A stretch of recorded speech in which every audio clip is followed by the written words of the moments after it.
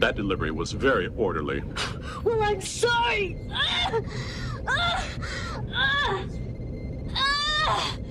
Did you feel an uncontrollable urge to push? Keiko O'Brien giving birth. I tell you, some of us remember Rosalind Chao all the way back on MASH when she was Cleaner's romantic interest and then wife who came home with him by the end of MASH. Other things she's appeared in. But man, I have no idea as a man what it's like to give birth. But everything about the way she portrays this is completely plausible. It's really astonishingly good. It's like award worthy in and of itself.